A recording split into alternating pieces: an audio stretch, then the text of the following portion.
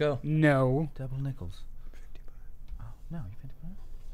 Not Same me. age. Same age. This is very radio. Same age as Mel.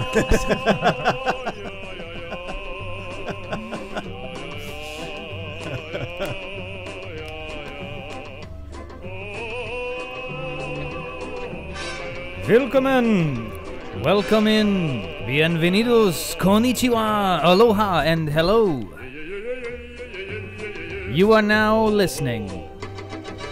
This is Das Process, the show wherein we examine who it is that who we are Come on, man. becomes what we do. And that one, too. We like to keep it loose here on the show, even when we do the tighten up. It is our privilege to bring you talk, neither shock nor jock, taking flight outside the flock, and you do us the favor of lending your ear. It is here where we pry apart the clam to break the pearl back down to sand, and it's your patronage that actualizes our plan. When monkey see and monkey do's, Das Process goes ape in search of the clues. An hour of recorded dialogue covering the ass, the bumping, and the frog. Let's meet the crows that make up this murder, shall we? I'm your host, Mack Astin, and I'm joined in the studio, as always, by the heckle to my jekyll, longtime member of several shortlists, Mike Fasolo. Mike, when was the last time you forgot how to remember? I forgot. To Mike's right and left of center is Chief Engineer and American hero Colin Crump. Colin?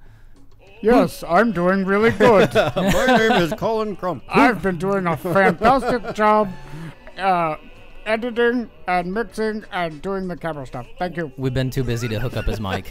That's the honest truth. Fair enough. We broadcast each fortnight just down the street from an undisclosed location, and that location is a product of our producer's vocation. This is a man who works hard for his money, so you better treat him right. Rick Larder. How you doing, Mac? Rick, do you know why the caged bird sings? I would imagine because it longs to be outside. Oh. Rick, do you know That's who? a heartfort answer. That was good. Do you know who's afraid of Virginia Woolf? I would imagine birds. Her husband. She's the one that has all the birds caged. Maybe that's why the wolf is after the birds. That's why they sing. And that brings us to the man who made Das Process what it is today. Executive producer and sommelier to the stars, the Ayatollah of rock and rolla, Dan Levy. Dan, what are words for? Ooh, words are for painting pictures. Pictures of sound? Pictures of whatever you would like. Fair enough. Words are good, and you're a wordsmith. Oh. I look up to the More- way you use your words. More of a your word, wordsmithery. more of a word Johnson, really, when my elocution gets in the way. A word dick. Scratch the surface of today's guest, and you'll find underneath the makings of a true artist, a modern philosopher-poet, a ribald raconteur, and an able observer of the light that shines upon and within us all. He's a celebrated playwright, an accomplished essayist, a globe-trotting stand-up comedian, and an actor with the uncanny ability to craft indelible performances with roles in which other performers might easily be forgotten. Have a gander at his IMDb page if you've got 45 minutes to spare, because the list is long and distinguished. His film credits include, but are not limited to, comedy classics Fast Times at Ridgemont High, Johnny Dangerously, Better Off Dead, and Punchline. His turn as Milo in 1991's The Last Boy Scout put the sin in Sinister. His television credits are far too numerous to mention, though I will pick out a few later in the show. Please, find yourself a comfortable spot and allow yourself along for a beautiful ride. We've got a man, a myth, a legend in the house. Please welcome Taylor Negron. Yes. Thank you so much. Thank you so much. You know, I was listening to that, and I thought you were going to bring on Joe Paterno.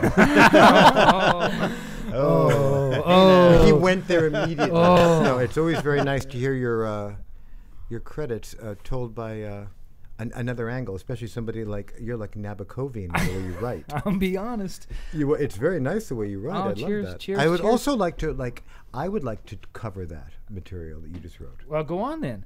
I mean, maybe later I would like to, just because it's really well written. Well, cheers, cheers, cheers, cheers. Thank you. I feel as though we may have a kinship there. I spent some time last night and this morning looking over some of your essays, which were new to me. I didn't know that was there, and I'm glad that I took a look, because there's a couple turns of phrase that are really fucking fantastic, and I might just throw them at you. My favorite one is, and words came out of Menno's mouth like tight pine cones. Isn't that great? Yeah, is that you? I wrote that. Yeah, yeah. I mean, Wow. I'm into words, man. Wow. Menos. So are you. Who's Menos? Menno was my best friend, Menno. our best friend. Very That's a good. cool name. Very good. He was from Dutch.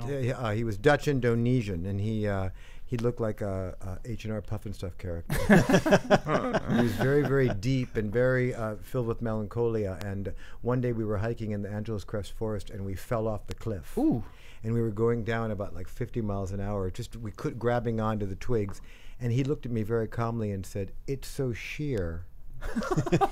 I mean, he was able to observe in the middle of it. Presence of mind. I thought that was great. Unbelievable. When did you start writing? As a wee one?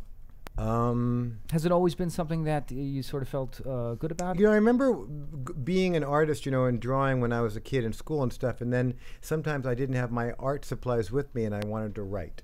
Because it was like painting, another form of painting. Indeed. I think that, and I always I keep a lot of journals, so the journals were always writing and drawing together. And different. What kind of journal do you keep? Like what kind of journal is it? Physically? I go to Paris once a year, and I get them in the Sennelier in front of the Louvre. Of course, I do.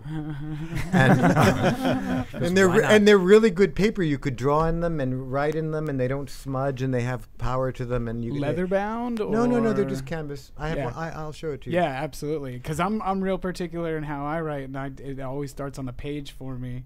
And I've been just a composition book kind of guy, but I've The composition book has a line. Yeah, you got to go yeah. out of the line. Yeah, I think I'm Do you ready know what to I'm doing take that now step. with all my journals? Is I'm going back to ones that are 10 years old and just start working in them again. Interesting. Nice.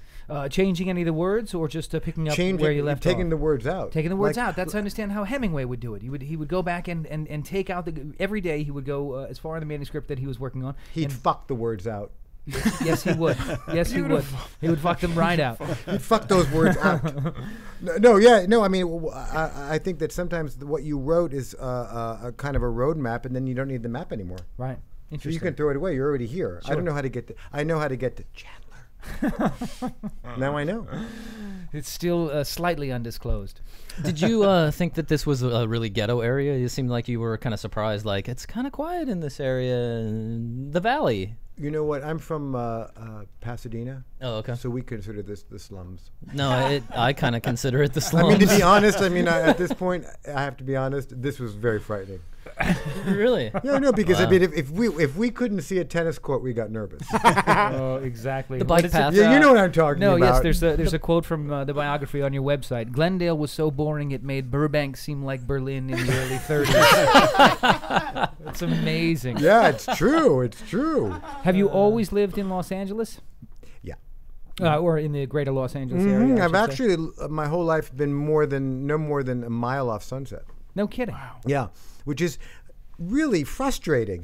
Sure, with the traffic. No, yeah. I mean, I want to see new things. That's why I'm living in New York. That's why I live in France. It's you want to go on from. I've been here forever. It seems. What do you think it is about this place that keeps bringing it back?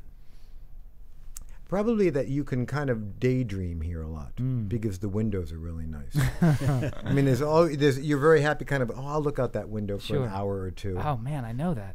And in New York, it's like, oh, Right. You can oh only my God. count It's the a brick bricks wall. so many times. Well, no, in my building, you look out at a brick wall, and then of course, I get the view, a hoarder that has, the magazines with, Manson in them.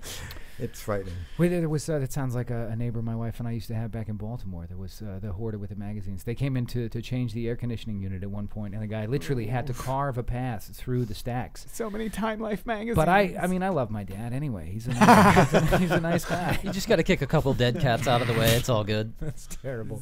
Now, your dad is Gomez. Yes, John Astin, the one. I mean, he's Gomez. Yeah. He's so great. It's been good fortune. It's funny. A guest we had previously is the fellow that played. It was the actor that played the character Jar Jar Binks, which was in the Star Wars films and was a very polarizing character. And we were a little worried when he was coming in if we could actually talk about it. And it reminded me a bit of the way people talk to my dad, because Gomez was maybe not polarizing, but it's what he's known for, and that's pretty much how it has stayed. And he has such a great attitude. Is he okay with about it. that? Oh, he's fantastic. Yeah. I had the opportunity many years ago to work with David Ogden Stiers, and he doesn't want to be Winchester anymore. Yeah. He's been Winchester long enough. And you know, it's a different take. But I've accepted my pizza man status.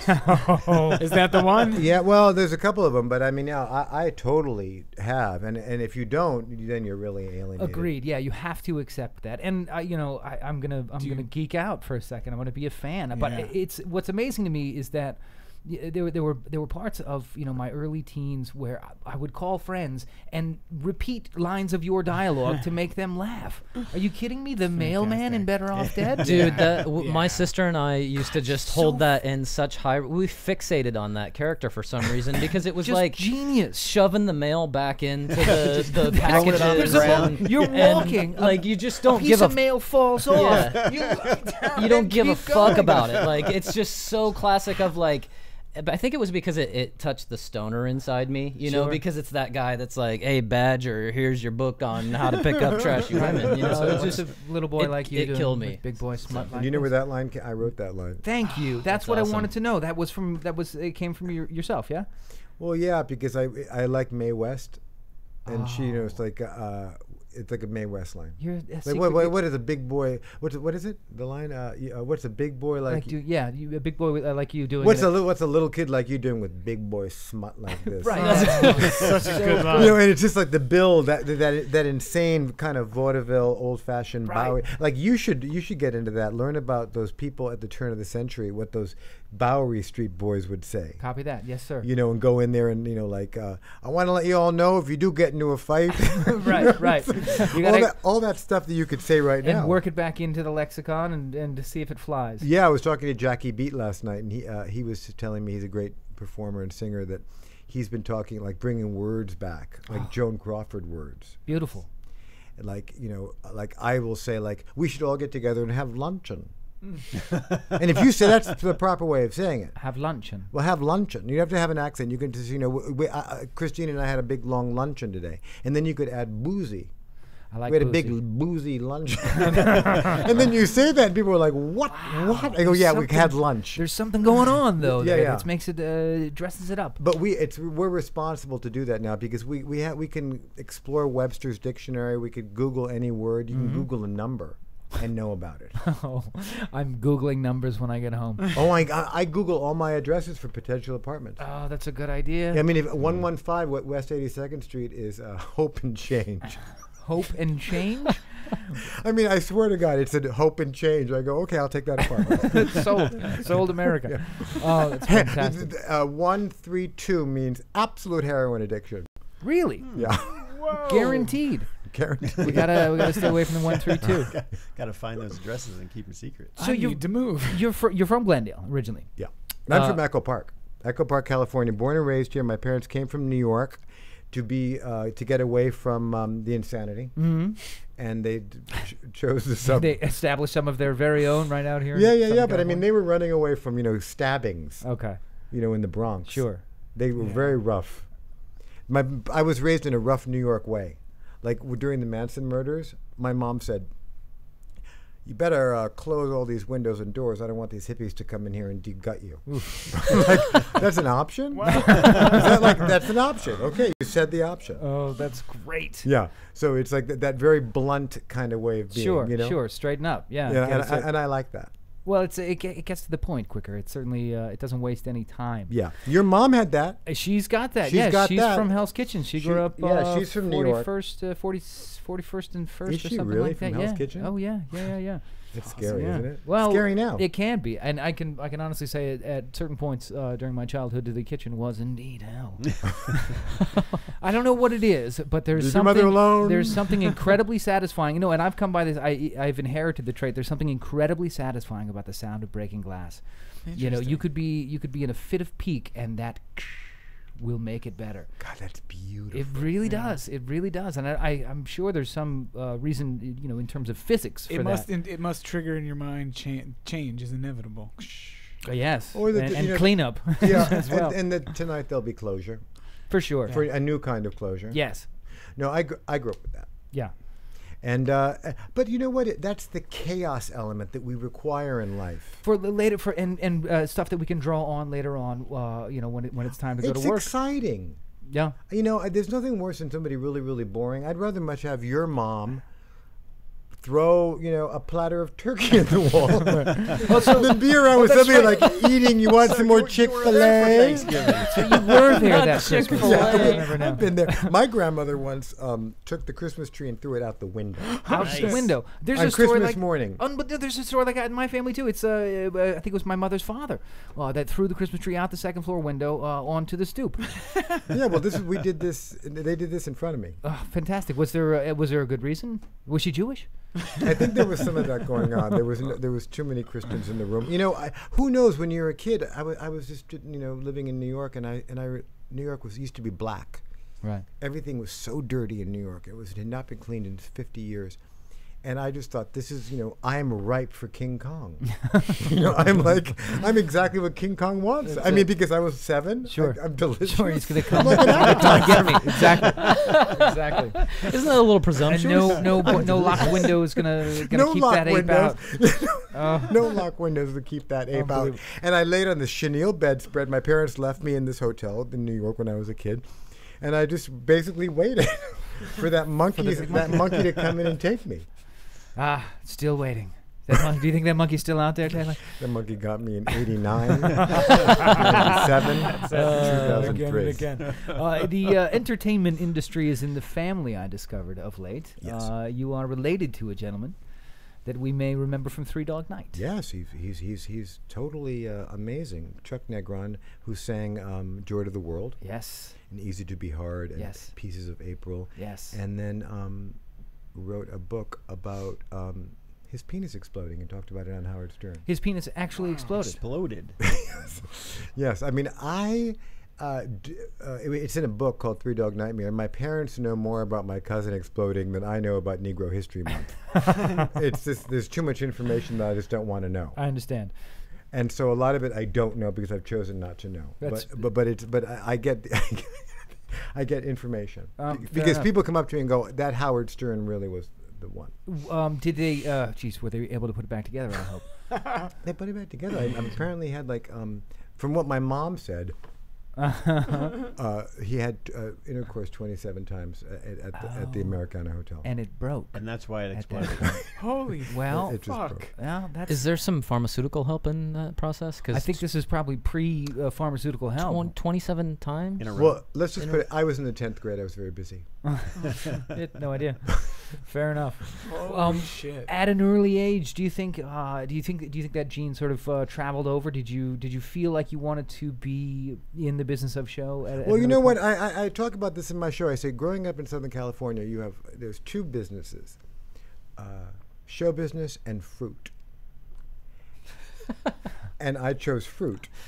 I thought, wouldn't it be great to live in Ojai and kind of grab avocados and put them in a bag and then go down to the street corner and sell them, or just sell them like on Brothers and Sisters to make $100 million just selling avocados to the Midwest. I see what you're saying. I thought that would be a great business. Genius. But show business chose me. Mm-hmm.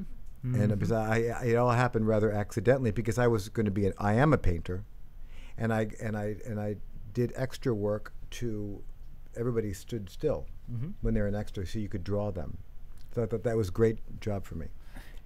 And then things happened where I got actually chosen from a crowd to be. I got a little bit of action. I had business. Sure. In a movie, and I got a part. And they liked it, and well, it was the main event with Barbra Streisand, so I was able to say I just did the Streisand picture. And I was 17. Perfect. And people were like, "Really?" Wow, tell us about it. And then, believe it or not, I ended up in the end credits. But where they freeze when the song comes on. Fantastic. So it was like a sign, and I went, "Okay, I love Barbra Streisand. I love the Chinese theater. I love Junior Mints. So this is do my I. business, and you get free coffee and a breakfast burrito." Hey! Have you ever put them in the freezer? Junior Mints? Where do you think they're? When I was a kid and a professional shoplifter, I used to freeze them before I stole them. You'd just put them behind I knew there was a reason frozen we vegetables. got along. I know, but Fantastic. this is only because I'm on Chandler that I'm talking about. In the slum. So how did you? What was next after the main event? How do you follow the main event? How do you follow the main event? Is that I got involved doing the LA Connection on Venice Beach, doing improv and in a street like a street person. Mm-hmm. And we raised a crowd. I barked a crowd up. So I think it was like a memory of a past life that I was able to bark a crowd up like a Renaissance person. It was something you had never done before. Well, I did it at the Renaissance Fair. Right. When I used to do rope tricks.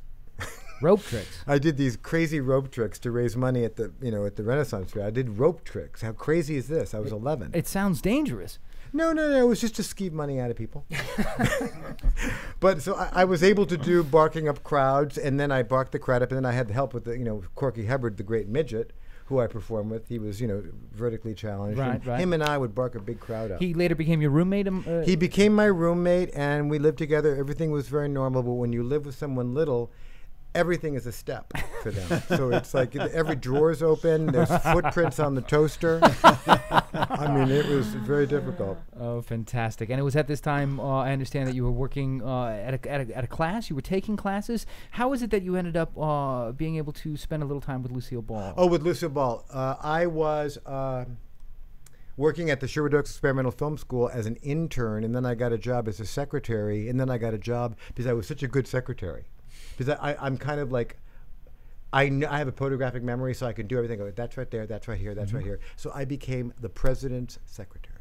Very good. Which is a very big deal. It's hard to get any higher than that. I was in the office. I got to get free sandwiches, and I got to be in the deluxe life. Yeah. And then he would call up these movie stars and famous people, and Lucille Ball would have her eyes fixed at the ophthalmologist in the building. And this is like, can you imagine that we live in a world? Right. Where movie stars went to Hollywood Boulevard. Right. And Lucy came there, and he kind of stalked her and got her to do the show, to do it. And then he assigned me to be her assistant for the 8 weeks. She was going to come in and teach a class. She taught a class. For 8 weeks. Yeah. That's and did she get paid for this? Was it I think she got paid. We gave her Pogans and scotch. And Pall Malls. Unfiltered Pall Mall cigarettes. Perfect. And she was dear. And very sweet, and I saw a side of her that probably other people didn't see because she her friend had died that day, and she was very sad. And I saw her gather it to kind of go forward and put on this. It's a powerful moment. It was a very powerful moment. And then she was one of these things about when we lose our friends who are older, they're literally portals to another world.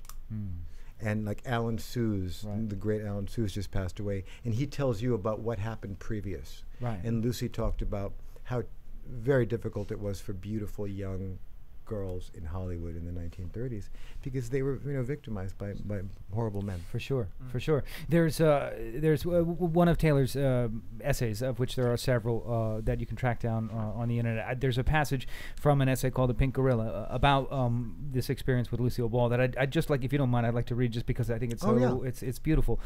This is towards the end of the essay, and he's talking about Lucy. He says, "There's an old, whoops." I said that wrong.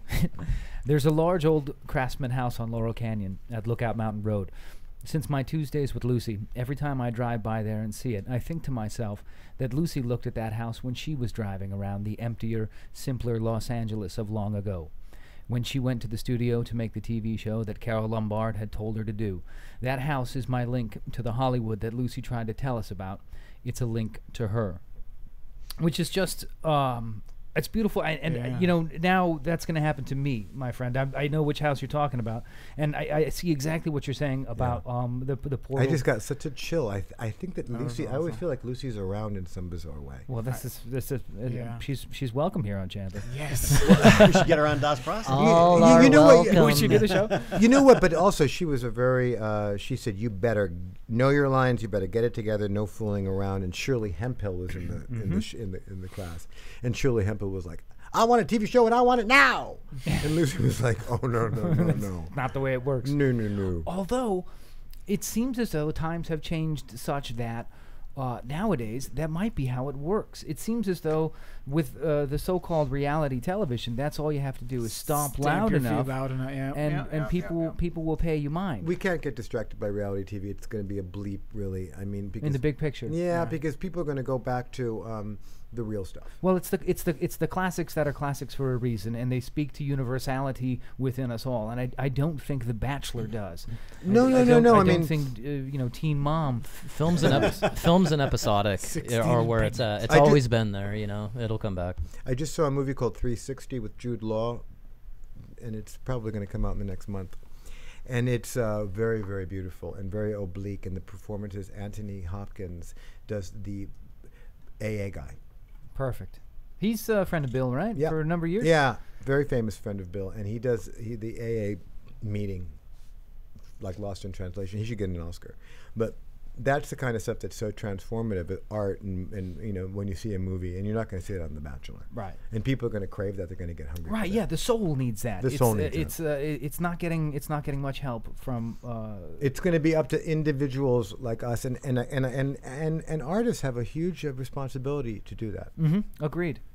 And that's why Whitney Houston, when she died, that man that was her bodyguard, the real bodyguard, came out and said, "We must treat performers better."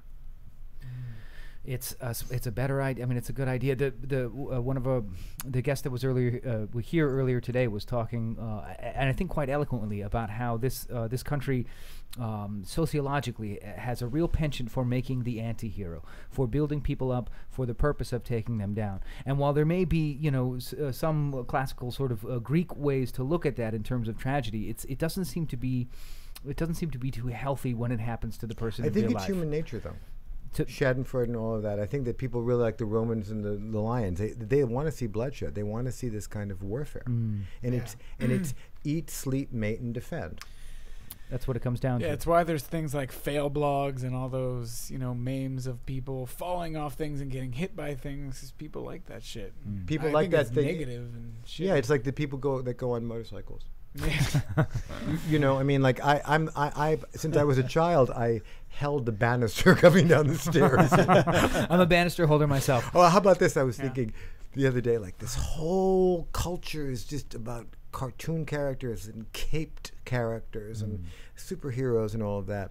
And when I was a kid, and now we're having this whole Batman thing again, and I was thinking, when I was a kid, they loved Batman. This is before you all were born. They had Batman on Tuesdays and Thursdays.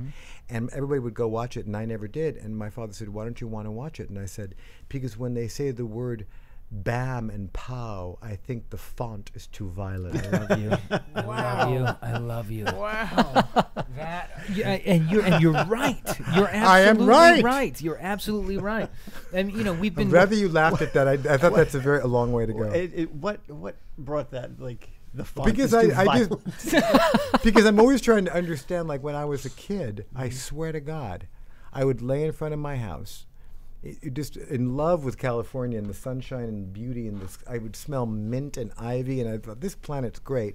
And then all the kids were like, "Batman's on," and they'd go running in, and then all of a sudden, bam, pow! It was like, I'm going to go Shock to the lay by system. the pool in the Shaw's Lawn Smart. and wait for the Munsters. I know this is hard for Gomez's child, but I did wait for the Munsters. No, we're all in this together. Because the Addams Family was frightening. Sure. Thing was horrifying. Yeah, and that's a scary bit. Scary was scary. But you know what? We needed it. We need to know about Thing. It's like we were talking about, you know, like Bewitched was the real thing. Jeannie was a whore. You heard it here Those first. see-through pants that she was wearing. Oh, she was just like, You heard it hello. here first. And that Mr. Major Nelson should be in a trailer. It's amazing, Taylor. You probably don't know this, but I played Jeannie's son on I Dream of Jeannie 15 years later. So you go after my old man. You go after TV my mom. television mother. Fine. You know what I'm gonna do? I'm gonna read some more of your essays. Oh my God, that's so funny. Well, what I did, I think that Jeannie's offspring and her co-stars are royalty. This is from an essay called California Gothic, and it's just a tiny little bit. It's basically a punchline. No, this but is it's- absolutely great for me to hear. it's This is so so good. important for me to hear. You can't be serious, you guys. Just the idea of facelifts is so insane, I say. Look, the way I see it, when you get a facelift, you have two choices, Siegfried or Roy. It's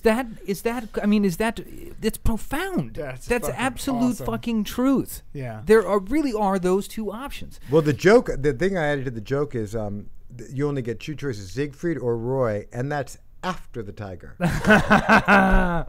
So okay. Great. yeah, that's You not went in back there. to Yeah, that. because I Perfect. think that's such an interesting joke. Oh yes. Because it's I feel bad for men who do that.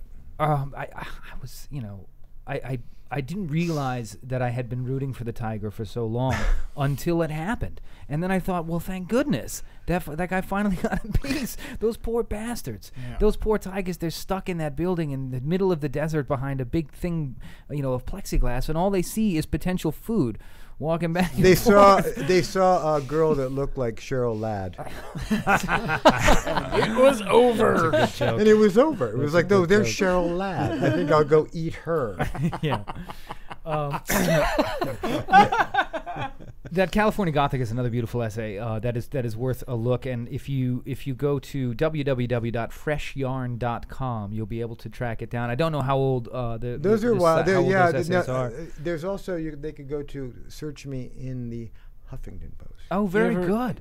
That's fantastic. How long have you been writing for them? Well, you know what? I started it out the day one. When they started. Yeah. Fantastic. And was a contributing editor really happily, and Ariana and the other guy are really, really nice. Yeah, she's a delight. I had the opportunity to meet her once or twice. She's good beans. And that she sit and she talked to them. They talked about their spiritual enlightenment, and that you pay a heavy price, and the culture pays a heavy price by not doing it. She's That great. is Ariana Huffington. Yeah. That's amazing. I learned how to do it for a show on Broadway, and then before I met her, I was able to do it. What show that you wrote? No, it was that famous. I forgot her wonderful name. She was the teacher, Anna DeVere-Smith.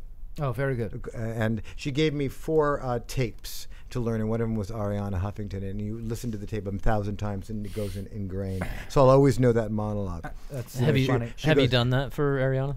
No. But the best line is she says, that it's a spiritual. It's a spiritual instinct, and that but it's grey. You can't go up to somebody and hey, it's a good idea that you believe in God. So good. Unbelievable.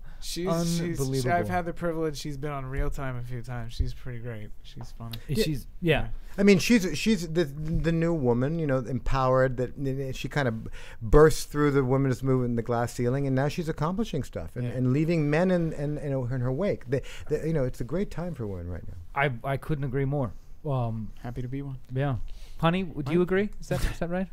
She's getting a PhD over there. But it's difficult. It's difficult for women, but it's also especially difficult for men because men are like playing catch up big time. Which it's about fucking time. Yes. God's honest truth. God's honest truth. You still do stand up? Yeah. Oh man. Yeah, I really, really do. I've been really doing it. I've been doing it in Brooklyn and New York, and where the hipsters are, like all of you guys, and that's why I kind of found out who my fans are. My fans are very young, very hip, open-minded, working out complex daddy issues.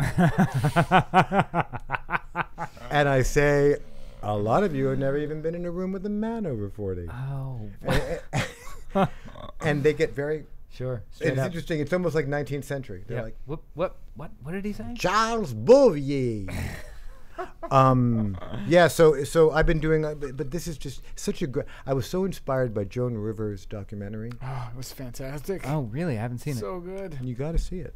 Everybody's got to see it. It should have won the Oscar. It's just the most insightful look into that woman and how funny she is. She really is funny. She said, there was something I read someplace that really, really, really made me laugh. It's she just once she wants to hear of a Chinese couple that adopts a young gay kid.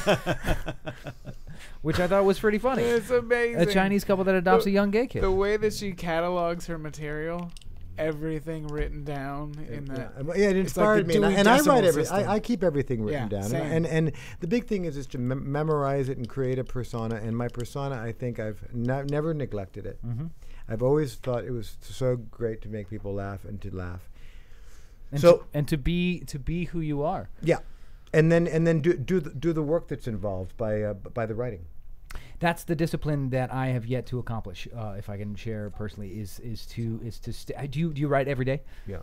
And is there a specific set time that you do? I will write when I'm about to have a complete and total nervous breakdown. when it's like if they could I get so many phone calls, so many knocking on the doors, so many begging and pleadings from the world, and I go, I can't take it. And I gotta have my life too. So then I just say, okay, that's it. Boom. And I will write today. Today I wrote a story about the wolves at the door. Do you write by hand? Do you type stuff out? Do you do both? I I write like Stephen Hawking with my tongue.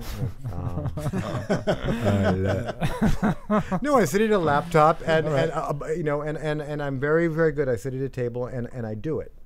But then when it's done, it's done. Yeah, you don't. You go back to the rest of your life. Then I go back to my rest of my life, and I live my life, and I have the experiences of like being with my friend Christine here, who's going through the ordeal of Ramadan. She just told me that she was stuck on a glacier in Uzbekistan, heard where the helicopter country does tours, and there was a woman there, this horrible shrill woman that said, as the plane is crashing, or the helicopter is landing on a glacier, has anyone seen the movie Alive? I hate that guy. There's always one. There's always one. There was that. Yeah, I was in an airport in St. Louis not too long ago, and the flight was delayed, and we were all waiting at the gate, and there was that one guy.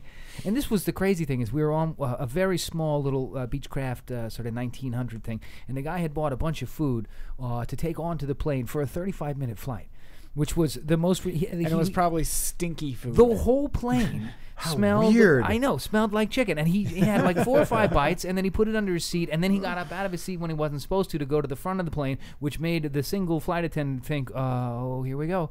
And he just wanted the guy to throw it away for him, because I guess it smelled too bad sitting under his seat. But there is that one guy. There's always that one guy that says that fucking thing you don't want to hear said. Well, when usually people come up to me, if they recognize me, everybody's really nice, but sometimes somebody will be really dreary and like say insane things, and then I will just make believe that I just arrived from London.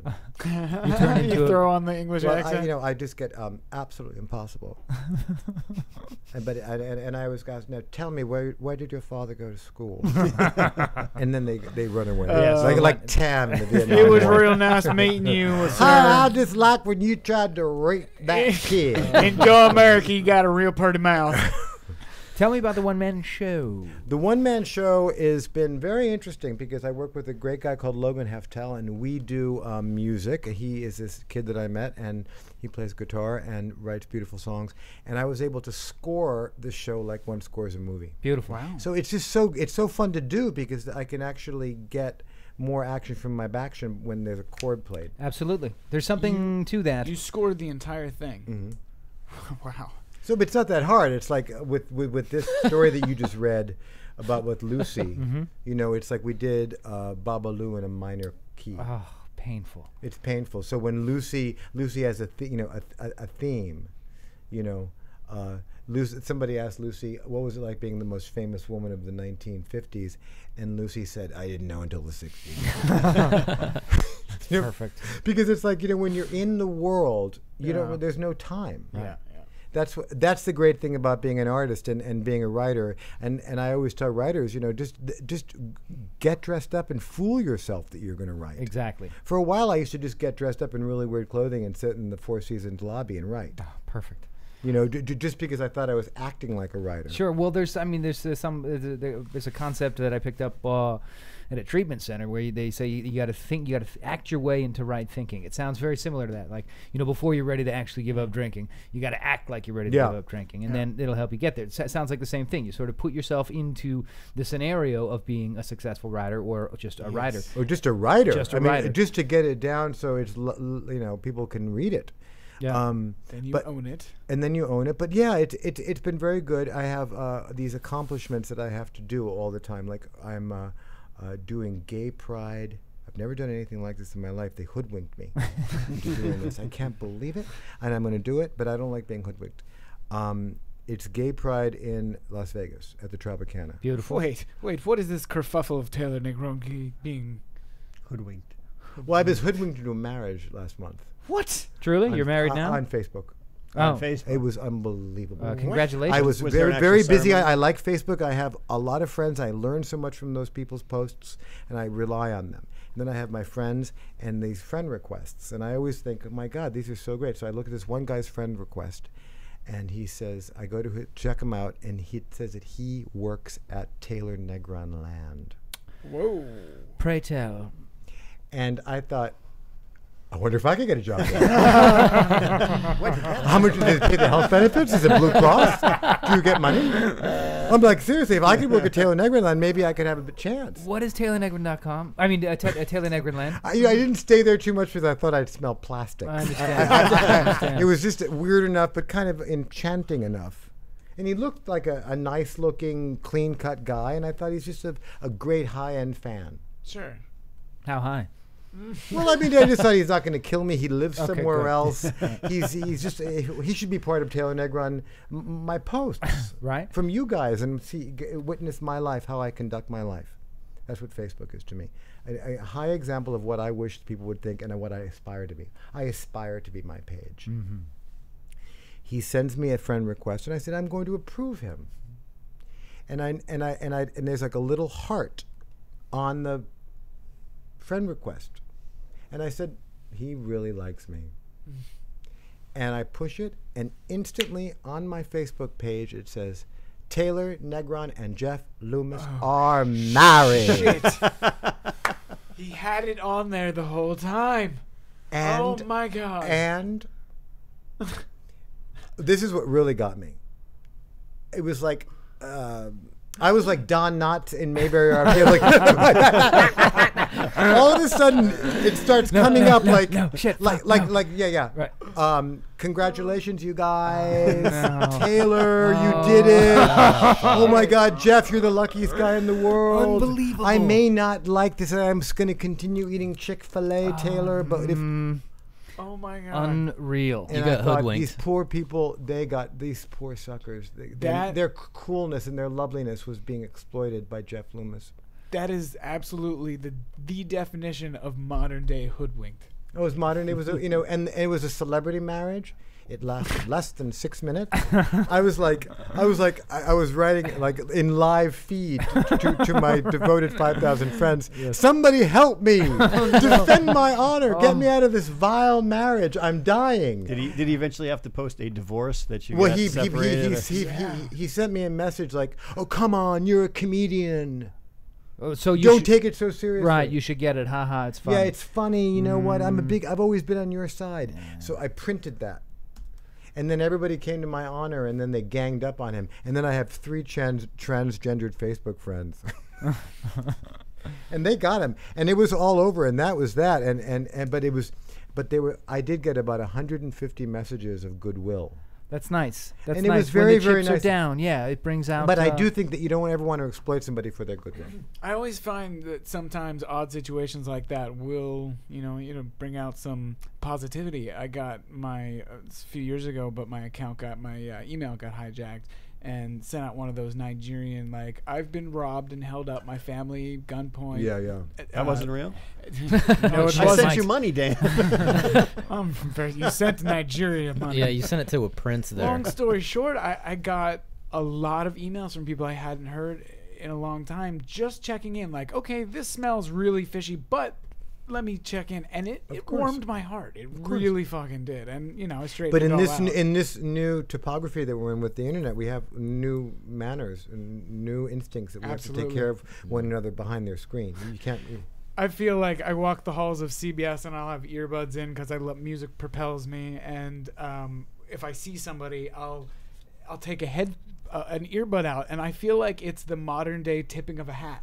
Stopping and going, "Oh, good day." That's nice. I take Hello, out the mate. earphone, and I'm like, "Oh, hello." I think when I walk into the gym, I take it off like I'm taking off like a mink coat.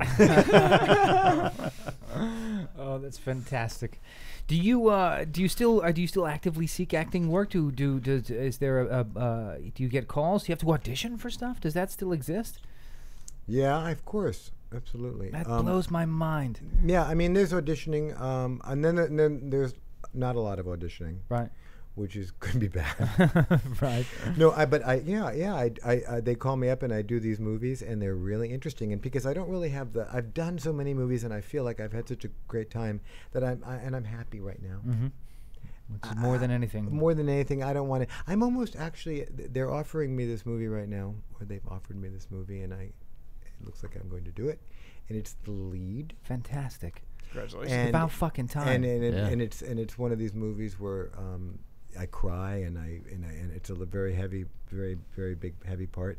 And I was thinking, oh my God, when am I getting nominated for an Academy Award? Oh my God, they're gonna like call me and it's gonna be all over the film. And it's like they should be so lucky. You'd brighten up. I know, the but place, I actually thought about that, like like what a hassle it would be like, because you know that when you get nominated, that means like every text, every email, you might as well run for governor. Right, Yeah. right. And What about that? Politics of any interest to you? Yeah. Because your father was my the father was in politics in California, and I've certainly known politicians, and I've been a part of that world. My hat goes off to them, and they need to do that. It's in their moral fiber. Those people who do that. And that's why you have to be very kind to them. No matter, I know this sounds horrible, but I mean, like, that is the best that Mitt Romney can do. Wow. And if you just forgive him and stop making such a horrible, humane mess out of this, Right. that's the best. We report the news, but we can't ridicule him. Well, that's the wheels are sort of off the wagon in terms of journalism. I feel in the past, progressively over the past 35, 40 years. In the last 5 or 6, maybe 10, things have gotten so far from what they used to be, and so it's not necessarily Well, news it's all this. Everybody, anymore. we're all our newscasters now. We all have our own channel, and it's so that's why it's important to really we have to individually do the deepest thing, which is enter the realms of deep thinking and do the right thing. Whatever it is, to be informed, whether it's just to love, to forgive, to bring, covered dish, whatever it is. But them good old boys down south don't want none of that intellectual thinking, Yeah, but you could just bring them on a big old tray of wings and they'll like it. That's it. Then you just throw it in that burn pit, because you know what? It'll burn. Turn it around right burn. quick. No, isn't it? It's weird, isn't it? That and I'm. This sounds elitist, but because I've spent so much time in the South. So many, when you hear that accent, you kind of get nervous. Sure. Absolutely.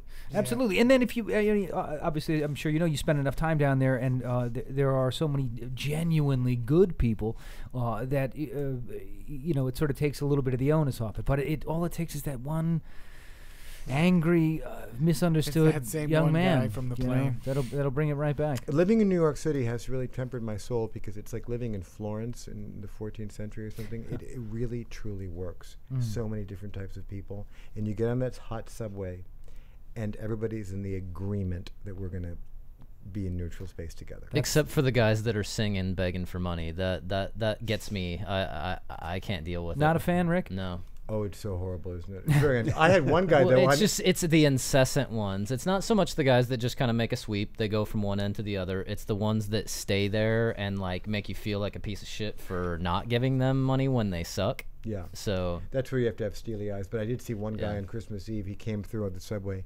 and he goes, "I'm going to do a magic trick now." He had a lot of Edwardian authority. He said, "I'm going to now do the trick," and everybody looked at him, and we're all galvanized by him. And he pulled out a black hair out of a top hat. Like a black rabbit. He pulled right out, and we were like, the whole subway. And then he got 20s. 20s, he was just taking 20s. We all gave him a 20. Wow. It was like, you brought a hair onto the C train. I thought you meant for a moment H-A-I-R. Yeah, I was like, From his hat. I'm like, this is the was fooling magic? with You did a you. good job there. It was a bit of a parlor trick yourself, eh? Well, yeah, because you know what it's like. Because I love words, and I know that you do, and and also let's appeal to each other's highest thinking. Amen. Doesn't it? Yeah. It doesn't have to be like, how many times does that NASCAR go around that much? I'm gonna turn left. That's what's Yeah. beautiful. There's no stickers here. No one to tell us what to do. No Yet. reason to dumb it down. Well, listen, I'm going to be very happy to pitch. No, they'll never hire us. But no. Don't say that. Don't say contract. Say because the world truly does need a new dialogue. Instead of this aggressive kind of like Rush Limbaugh inspired, even Bill Maher, it's like, stop it. Yeah, it it's still people, gets a little people delivering their information, like yelling at you, forcing it on you, and it's just I too measure far. like my radio by, can I just fall asleep to it? Yeah, absolutely. Wonderful. Yeah. I need to fall asleep to things, and if it's if I do something audio visual, always a documentary.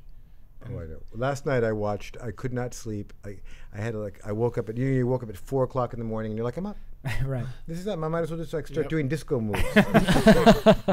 And I said, I can't. I got to stay in bed. So I got on Netflix and I said, I'll watch a black and white movie. I ended up watching Of Human Bondage by Somerset Maugham. And it was my laptop. I didn't want it. So I had my face up against the screen watching Of Human Bondage. That's perfect. Thought, is this how it ended up? That's it, exactly, right? They found him watching with his eye up against the screen. Oh, amazing.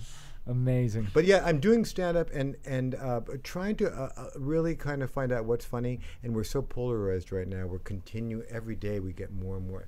I love the Olympics. I hate the Olympics. And he says, well, you really are a horrible idiot, you sissy faggot, for liking them. Yeah. What? No, it's I spend I'm sort of in love with the comments on a lot of different websites, and it's a variety. You know, they are left, they are right, they are center, they are straight, they are gay, they are fun. It seems like every single one gets down to the very same argument. You're wrong. You're a prick. You're no. This, you're Obama should be out. Ding. The best one. The other day I said, I really need to just come down and relax and watch Dick Van Dyke sing the Chimney Sweep song. I just need to get my juju back. So there I watch it and I start reading the comments. And it's like important.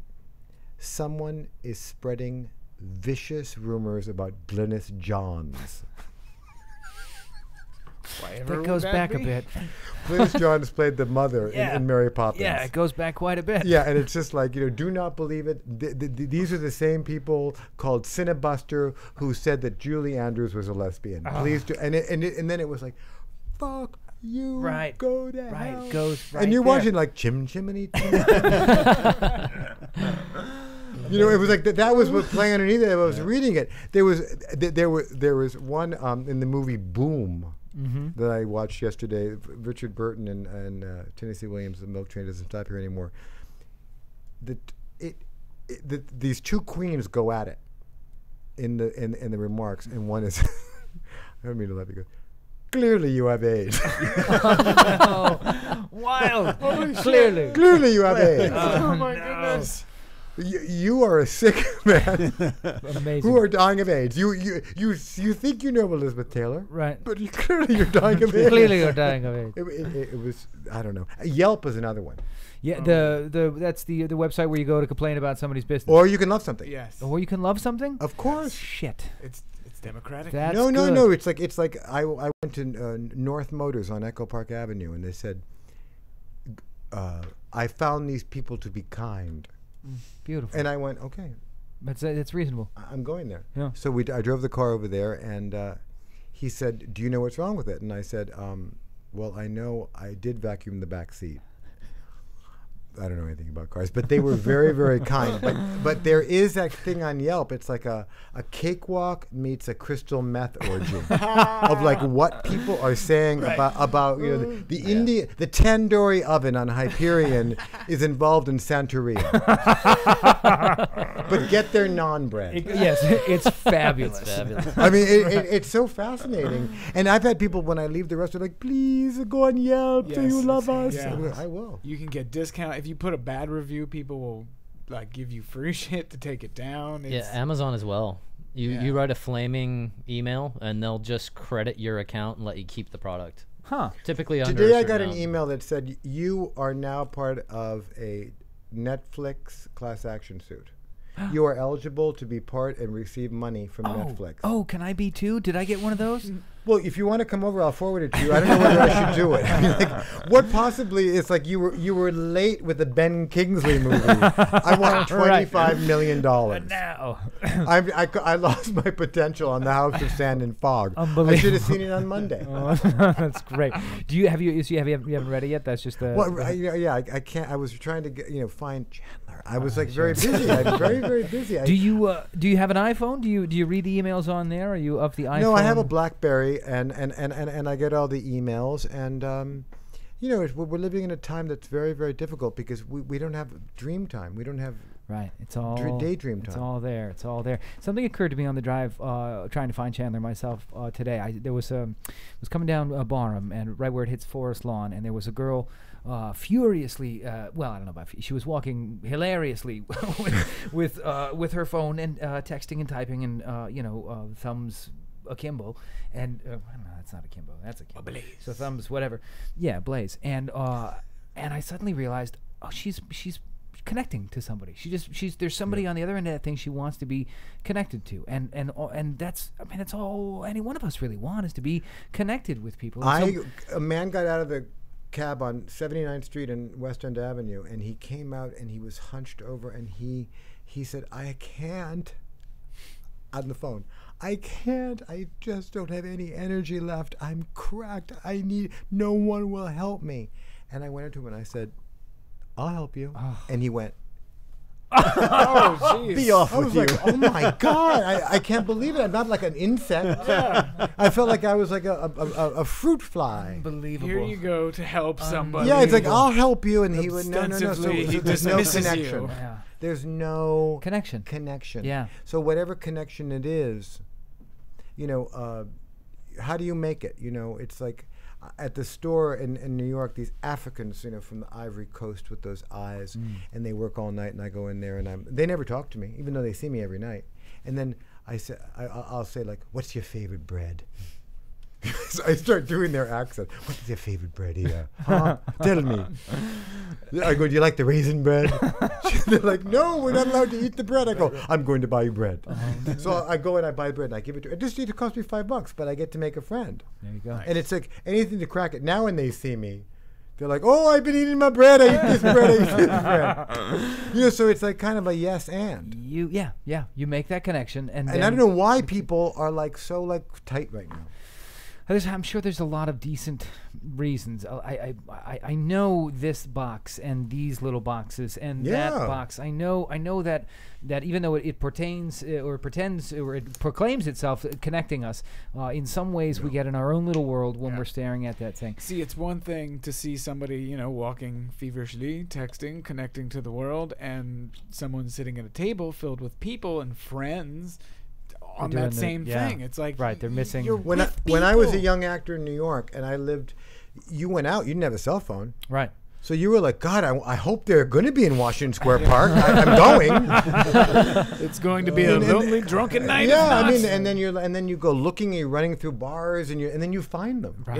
Yeah. Right. And that was part of the fun. And who did you meet? And it's like people would go like, "Well, you stay with us." I go, "I didn't come. I didn't find you. I ended up there." Right. That's right. truly right. an And that adventure.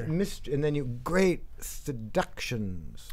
Do you think that we'll return to a land like that? Yeah, when they blow up all the the space stations, it's when all that stuff goes off. It's the coronal mass ejections. It's the suns. Is that what they were? Sunspots. Sunspots. I think that's the thing that takes the computers down, right? I mean, isn't that what- Corona mass ejections. Right. Corona. So yeah. Do the people in coronal Corona mass- know about that?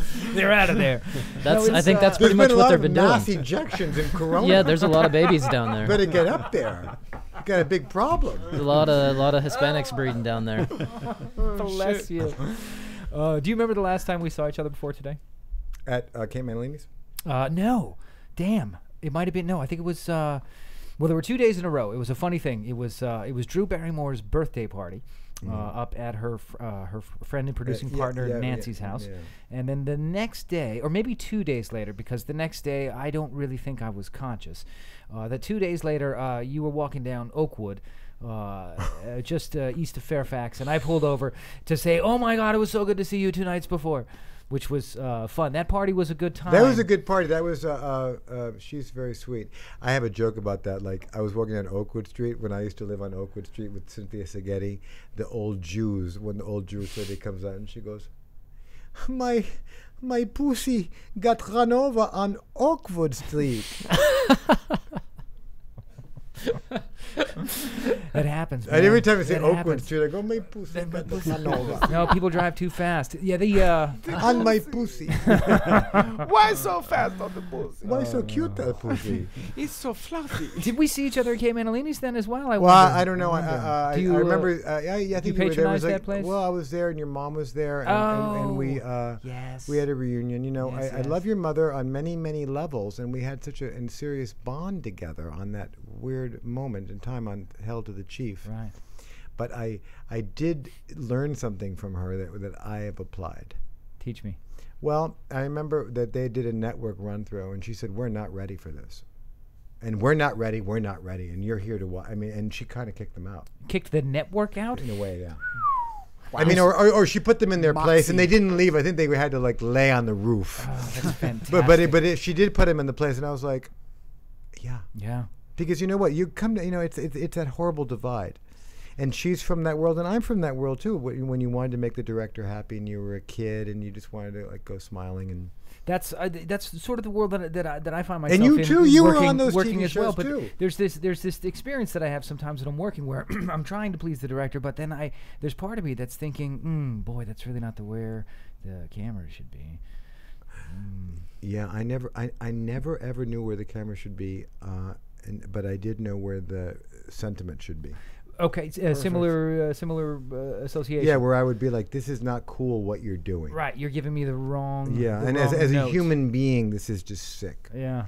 And that's what TV was. That's why I never really did that good on TV. But when I was on TV, I stood out because I was like doing it on my own. Sure. Do you have a favorite television experience? Well, I just remember being on Friends and thinking actors can do really well. Because they had craft service from 5-star restaurants every 2 hours. Ooh. Wow. And I never saw Spago bring in so many hot buns. Wow.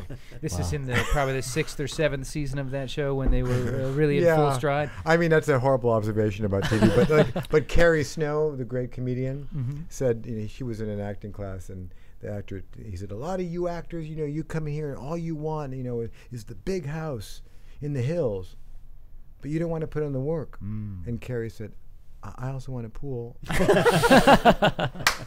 Oh, nice. So you gotta say it. Brilliant.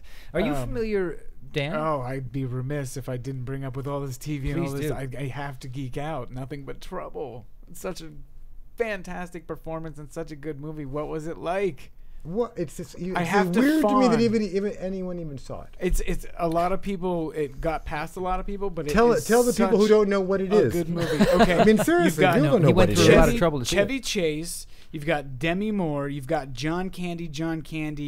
I know. And Danny. And Danny. Yeah, A couple. Aykroyd. Yeah, a couple times over. He plays Yeah, yeah. 3 roles. Yeah. This is a movie that was Amazing. that Dan Aykroyd came up with, and I think that it's like a fever dream that was so insane. It was the first time I ever really Was it- smelt a crack pipe.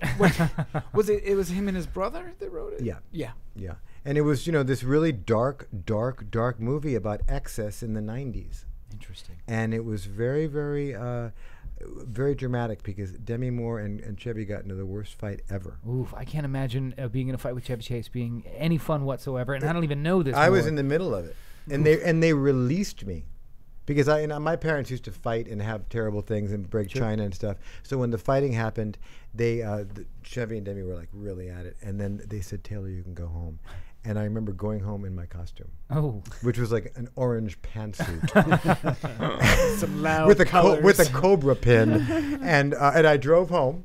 And then I was like in my garden thinking, this is like what Boris Karloff went through. I'm like in orange makeup. There I am. yes. That was right. Oh my God, that's the scene I was just talking about. Oh, beautiful. They got into a horrible fight, and he said, "You apologized to me," and she said, "I wouldn't apologize to you, goddamn turd shit." and then here you go. But it was a great honor to see Dan Aykroyd's brain. Oh, I can't imagine. He was so good in that.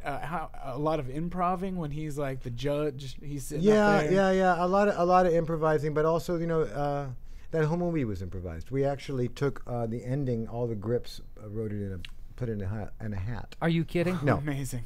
That's So everybody just chose the ending. Oh, And that's well, how- Simon says that he should just go through the wall. unbelievable. Who won?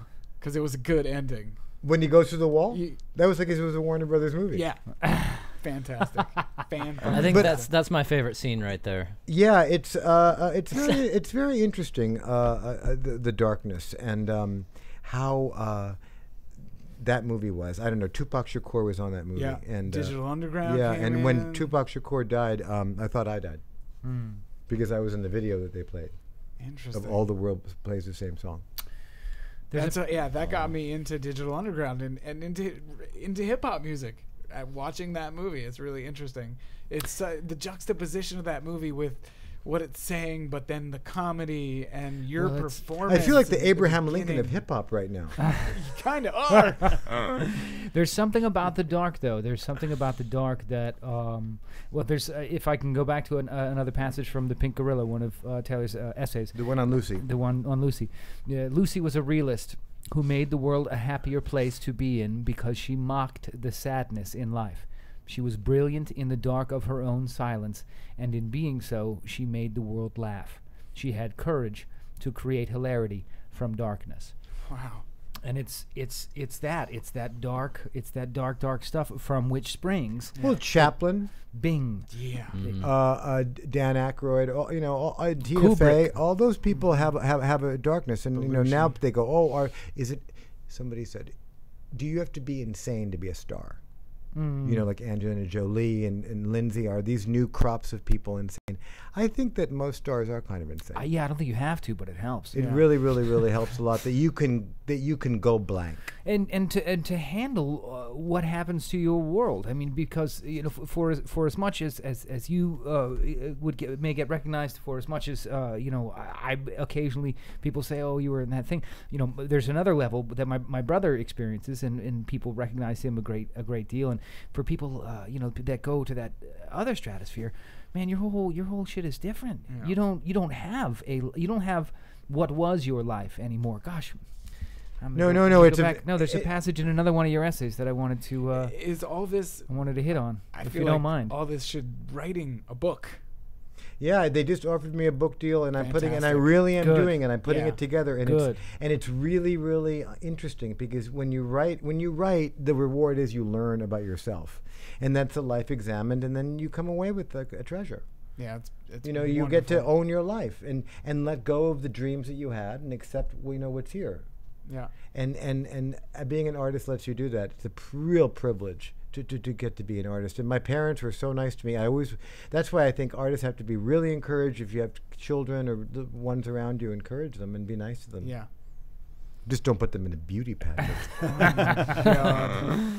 Oh, that's rich. That is rich. Sometimes you know what I say. Like one day when I was just with my assistant, and a really bad day was happening, and I just had a baby attack, and I threw myself on the couch, and I said, I just feel like Jean Benet, but without the cowboy hat. I said that. That's awesome.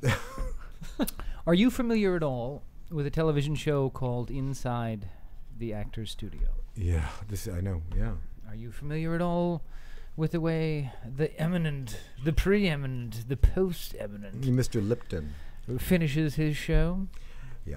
Now I'm sure you might enjoy this story, and you Actually, may have been a part of this story. Mr. You would You may probably have been at this party. these sons of bitches. They get me to tell this Because story. he tries to every get out of fucking this episode. every time. All right. But the story, there's a Is story this Drew behind the Barrymore's questions. wedding? No. I had the great good fortune in the year 2002 to work with an actress named Nina Foch. Nina Foch was playing the grandmother in a motion picture where Mandy Moore was the granddaughter and I was the brother-in-law or something like that. And one night, I was watching Inside the Actors Studio and enjoying it there at the Sutton Place. Got into the van the next morning to go to work. Nina Foch was sitting in the front seat, and Mary Catherine Garrison and I were sitting in the back talking all kinds of shit about James Lipton and Inside the Actors Studio, saying, he's a this, he's a that, he's a that, he's a these, And from the front, Nina Foch turns around and says, I was married to him. To which I say, no, I didn't until just now. And then she goes on to say really lovely things about him. And I felt like a heel for the rest of the shoot.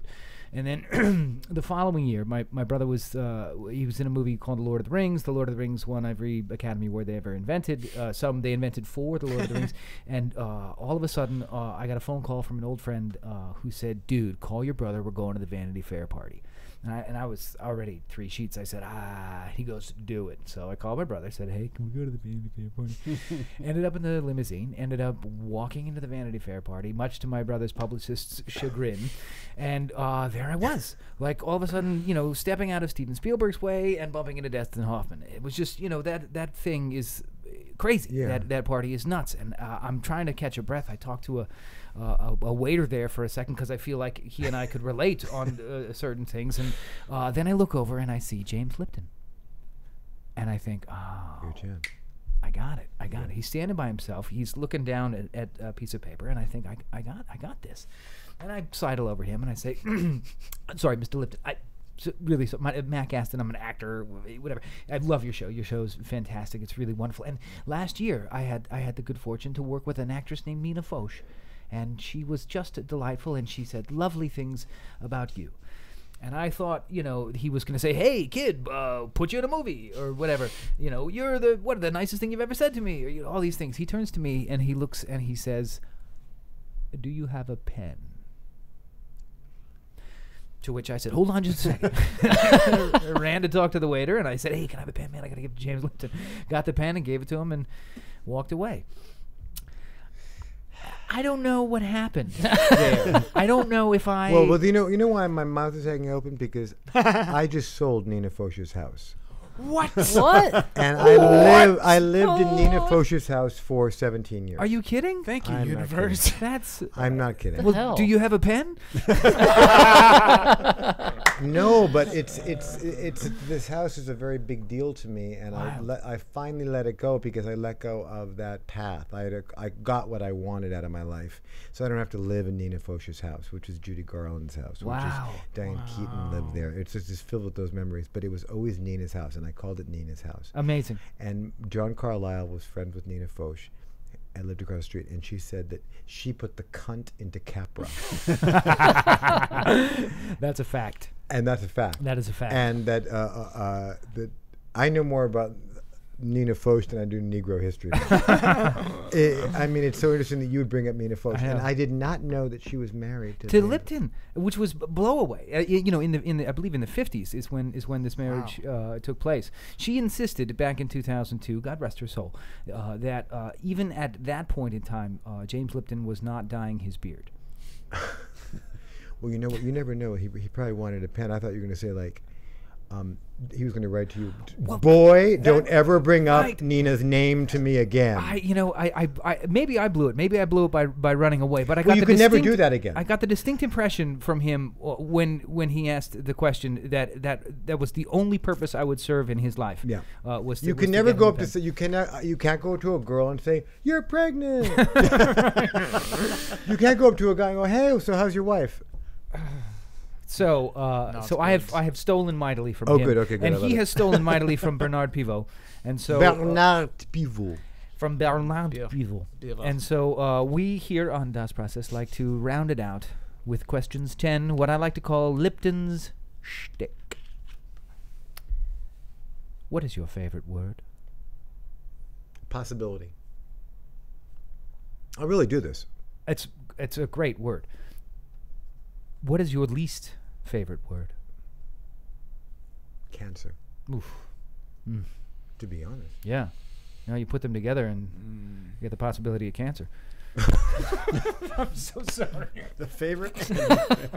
What we're doing is we're getting laughter. We're getting laughter out of going down the realms of deep thinking. Yeah, I'm being very honest with you. It's true. I'm double nickels. I can't, Gotta be honest with fake double it at this nickels. point. Okay, give me the third word. What turns you on? Anything under a red light bulb. Very nice. Sure. It's like that Woody Allen thing. I got my little light bulb here, and which is very easy. I that's why I travel with a red light bulb. Perfect. What turns you off? Endless chattering. And kind of like ridiculous redundant things. Mhm, And my mhm. cell phone going off. Oh, fair enough. What sound or noise? Hold on for one. That's it. That's sound or noise. That is a very great noise. It's very soothing. That's my ring. Is that I want to know if that one's available on my phone. I like that a lot. Yeah, it's called I think crying cricket. Really? That's what I call it. But it ends there. It's gorgeous. The phone ringing really makes me nuts. Oh, well, so, okay. Wait, there was what sound or noise do you love? That's how it starts. Oh, the sound that I love is probably that sound of popping bolognese sauce. Oh, When you're making Yeah, spaghetti and yeah. it's like it pops and you're like, Yeah. oh, it's and time. that little smells in there. It's getting good. What sound or noise do you hate? The reason I moved out of Los Angeles, which is leaf blowers. Oh, Oh yeah. oh, And I I think just can't believe that they exist. man- I think they're illegal in the after city. my own. Yeah. Well, Th- I that mean, is- there are many of us They're so awful that that we thing. allow this. 25% of all pollution comes from gardening tools. They're ruining the topsoil, And we're where's it fighting. gonna go? Where's it gonna Where's go? it gonna go? What are you doing? You got a little 3cc engine, and you're on Yeah. the Earth. Whatever. Where are these leaves gonna go? As long as I can't see it, it doesn't matter. But we allow it, and we're all unindicted co-conspirators. I'm not, so I talk about it every time. that I Internal can. combustion. Internal combustion. Yeah, for internal oil combustion. that under specious ways do we acquire that oil? Mhm. To blow it to a magnolia leaf. What did a magnolia leaf ever do to you? What is your favorite curse word? I think God's name in vain. Sure. Just like Jesus Christ. But I take a long time to say it out of respect. Jesus Christ, you must be joking. I say that. That's a That's good not. one. That's. I don't really cuss. I'm from Pasadena. We don't do that. Oh, But I do like say Jesus Christ. I can't believe you said Now that. you're- Or like, now you're or on what the Chandler. HELL toothpicks. That people will really go, what? And then the other thing that I've been doing now recently, and because of my friend Barbara Steele, I'll say, well, you got to come to New York, and because I've got the grooviest little apartment. groove. Yeah, just the minute you hear Yes. groove, Yes. you relax. Anything with two O's in the middle is a good Yeah. word. Yeah, What profession, other than your own, would you like to attempt? I'd like to be the art curator at a good museum, like Alright. the Met or an old like the Frick, and buy little paintings. This is a wonderful idea. Yeah. Can you make that happen? Can You that know- just happen? It could just happen. Let's make that I had a tour by somebody that does that at the Met the other day, but you need to be very brusque and very, very cunty. Wow. If you, in all seriousness, if you had the opportunity, would you curate something? If you were invited to. the Oh, absolutely, MoMA? absolutely. I'm a painter. I have a show going right now, and Is that your artwork on your website? yeah, That's beautiful. yeah. That's the okay. Where alright, can good. people find your artwork? Right now, the paintings are at a gallery in the valley called Two Roads Gallery. I have 7 paintings there that I just did that are really very pretty and very beautiful. Two Roads?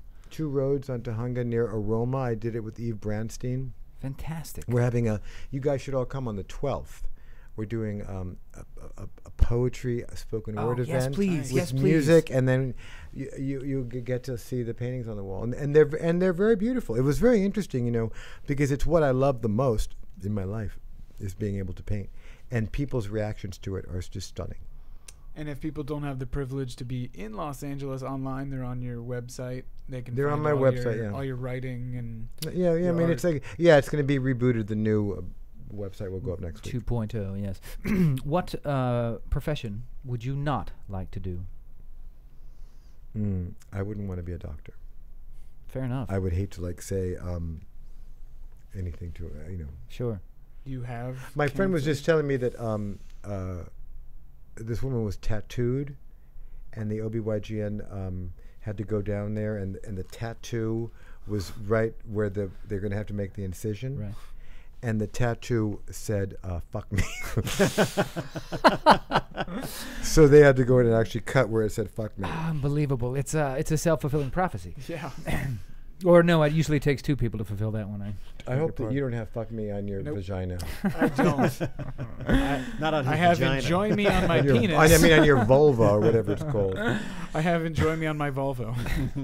Question number 10. If heaven exists, What would you like to hear God say when you arrive at the pearly gates? Well, it looks like you had a blast. Perfect. Nice. Absolutely perfect. Is that good? I think That would be very, very good. That's- Looks like you had a blast. That's exactly what you want to hear. Yeah, because you know what? I feel like Susan Tyrrell, Susan Tyrrell, may she rest in peace, just when we had her memorial, she died. And she wrote, the last thing she wrote, she said, I came back here for me. Oh, This was for me. beautiful. And all the pleasure and the displeasure was mine. And I think that is amazing. Absolutely. So I hope I can do that, and God, or God will say, did you shoplift Junior Mints at Albertsons? Can you imagine? No, you're going to hell. You're going in a cage. Sorry. Boom. It was the Junior Mints. But Taylor, at least thank you you froze them. so much for joining us today. Yeah, that was has been a awesome. real Thank pleasure. You can you can check out the art at Two Roads Gallery here in Yeah. Los Angeles. That's And on we'll- Tahunga, is that right? Tahunga Avenue, yeah. we'll Two report Roads- back, Two Roads Gallery. Two Roads Gallery. We'll There's- report back how the 12th went, because now I'm excited. Yes, indeed. And it look is- for me in New York because I have a play I directed called Who Loves You Baby at the Soho Playhouse. Oh, fantastic. That's going on right now? Yeah, it's been going on a year now. Oh, wonderful. That's a good long time. Yeah. That's And then my show will go in New York in the fall. It's called The Mayan Countdown. the Mayan countdown. Yeah, we only have like 140 days left. Yes. Wow, but who's counting? Tip-top. Oh, no, you're counting. I'm counting, and I'm charging $40 a ticket. That's our way to do it. My name is Mack Astin, and you've been listening to Das Process. Oh, this has been fun. I'm Dan Levy. Another great episode. Fun in the studio. Yeah, Rick Larder here. I had a blast. Mike Fitzolo. And Colin. I'm Colin Yeah, Crump, Oh, who Colin. doesn't have a mic. Thank you so much, Taylor. That was great fun. Thank man. you. It's a real Yeah. pleasure. Don't forget the Alamo. Ah. That was good. Wow, that was surprising. Well, I just have to tell you, I'm very modest about and very quiet about what I do. I don't go, when I go to red carpet events, I say, can I please go in the back? But for you to read my work like that was so flattering. And to hear what you just read back to me, that's never happened to me. Are you kidding? That's beautiful stuff. There's a It's never happened to me before where he was reading it and I was like going, I get it, I guess it is real. I did that. There's one piece that on the Huffington Post about Heath Ledger. Okay, copy that. Look it up. That I think you would particularly like about when Heath Ledger, because I talked about Nina Frost. Could you believe Nina? What a tiny world. That's ridiculous. It's so And funny. Nina was a real piece of work. Oh, she was. So you met her? Oh, yeah. We worked And you were in scenes with her? a couple. I mean, dinner table scenes. And she played the matriarch of the family? Yeah. Was she nice? She was medium nice. There were. You could tell that she would get a little frustrated with the way things were done now. But she was also game to play. Allison Janney was too. And Janney is a light, and so she got along. Those two got along. Which was good. She was married. Well, once when I had my TV show on NBC, it was on at 8:30 on Saturday nights, Hope and Glory with Alan Thicke. And we were at one of these Hollywood parties in the backyard, and this man goes, so what do you think that Mad About You is the lead-in? For your show, Taylor, isn't it great that Mad About You is the lead-in? And that actually is horrible. I hate that show. I hate my eyes even watching it because no way is Helen Hunt ever going to be married to Paul. It would just never happen. She just seems to just wipe the floor with him. And he said, I produced that show. And I said, what I meant to say is I love it. No, I mean, I say I love it. But I do love it. Well, you have to be so careful in this. I was being sarcastic. What I So careful. because you have to be because. Thanks But for stopping no, that was by. really, really fun and very flattering. Good. Yeah. Thank you. It's you're a joy to talk to. And what better way to say